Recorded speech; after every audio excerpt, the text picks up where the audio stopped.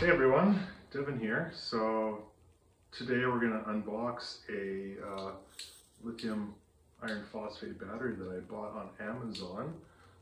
It's called a TCBWORTH.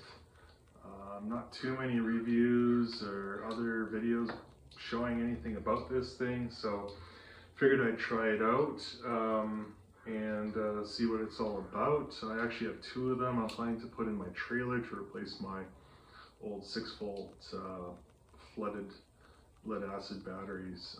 I also have 2000 watt inverter and automatic transfer switch that I put in, and so I'm hoping these lithium iron phosphate batteries will give me the performance I'm sort of looking for. So anyways, these batteries, they actually are UL listed by a certifying company in China. They aren't Canada, US UL listed, but the testing that the supplier showed me through that certification company was pretty comprehensive. It included most things, so it was good to see all the tests that they did.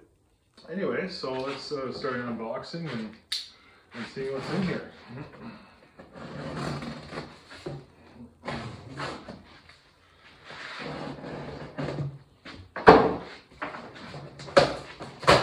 I guess first of all I should notice this came in the mail. Obviously you can't see anything about batteries or anything on here. Oh, a little bit of damage there. They actually are supposed to have identification for hazardous goods, because you actually aren't allowed to transport batteries without following the requirements of hazardous materials. So we got a manual here. Looks pretty generic.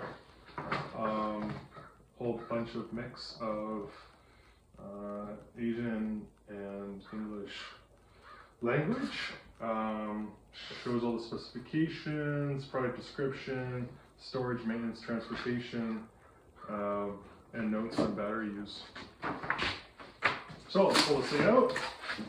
Let's see here. Let's put it on the side. So lots of foam, which is really nice. You could pretty much drop this thing off a roof and it would survive, it looks like. So that's good for transportation. Oh. And it comes with a couple copper lugs as well, so you don't have to buy those. They look like it's pure copper. I have to test that, but we'll see. So take these things off. And so 100 amp hours, 12.8 volts. Actually on the pictures shown online where I bought it, actually had a UL listing print here, but maybe they took that off. I'm not sure why, but anyways, what else we got here? Just some other notices, so essentially you don't blow this thing up, and how to take care of it, I guess. So interesting. And it doesn't seem to be bulged or anything like that. It looks pretty flat, which is good sign. Yeah, looks pretty straight, so that's good. It does seem pretty hollow here, so maybe they haven't used any foam or glue at the top, but down here it sounds like they have glued down at the bottom. Up top it is fairly empty sounding. I'm not going to actually crack this one open because I actually need it, and so I'm not going to buy another one for you guys. What else did I notice here that I should mention? Oh, I did say online that it's 10.1 kgs in weight. I actually did measure it.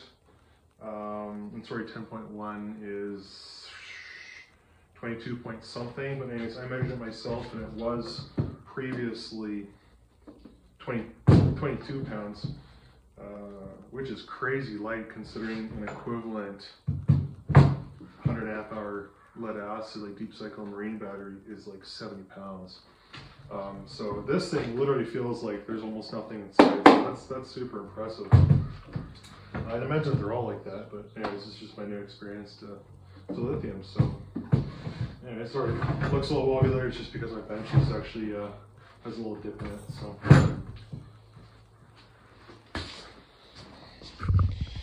Alright guys, so I did a capacity test on the TCBWORTH battery. This is on March 9th, 2023. So all I did is essentially just ran it at a 8-hour seed rate, which is about 12 and a half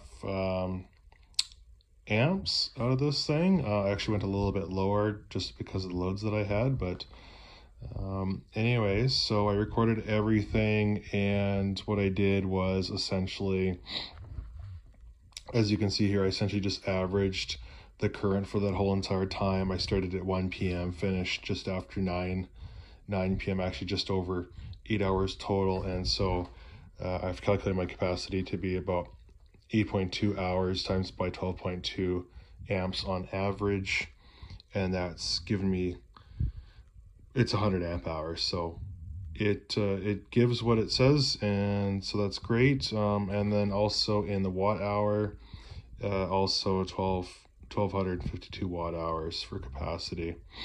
Just calculating it based on the averages. So yeah, no, it pulls full capacity, so that's great.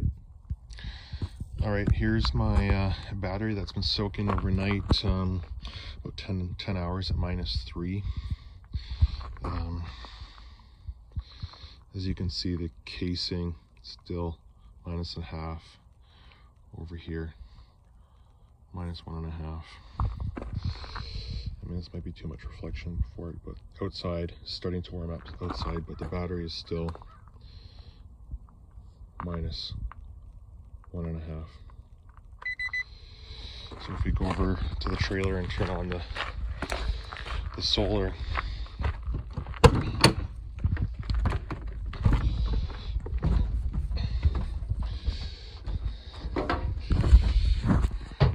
so I have it set right here showing the actual current going to the battery, and I can turn on my solar after a little while here. This is the panel voltage. The MPPT will start to kick on and the voltage will start dropping.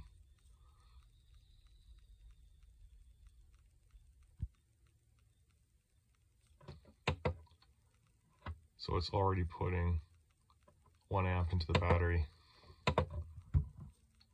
Oh, 5 amps into the battery, and the battery's still approximately -1, -2 degrees Celsius. Still putting in it. So low temperature protection doesn't seem to be working unless it's a different set point. Alright. Doesn't look cold, but it is. Alright, so we got the other one was charging, but anyways, we'll change over the terminals.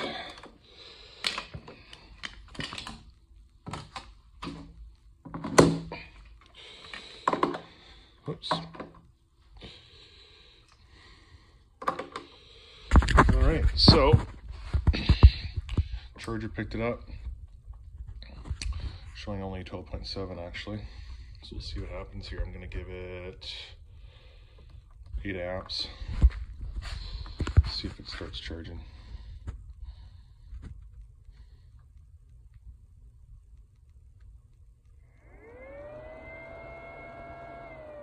Oh, so actually it's cutting it out. Beautiful. So it is -10. Interesting. Yeah, the manufacturer is claiming that -10 is okay, but from my research shows me that it definitely is not, especially at high charge rates. Charging, I guess, lithium iron phosphate at like 0.1 C is generally okay up to -10 C. So, however, it's pretty hard to control that, especially with solar, or if your battery charger is like a 50 amp charger. So not too sure about that. I was really hoping it would just be 0, but I guess not. So that's a flaw in my opinion. So I am going to try to get close to 100 amps anyways. It's sort of difficult, but so I'm going to run my toaster again, but I think I can turn on the air conditioner fan only on the trailer, which draws, I think, quite a bit of juice. So we'll do this, which still gives us a 65 amps. And then if I turn this just to fan only on high, I think it draws quite a bit. We'll see what it does here.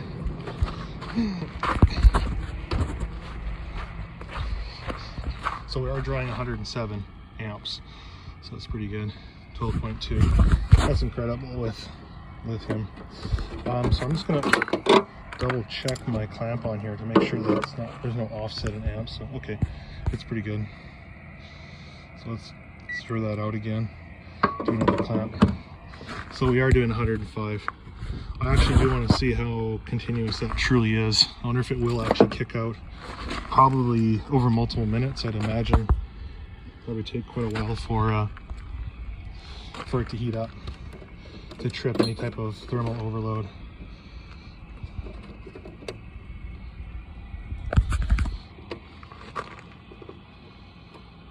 So we're still putting 108.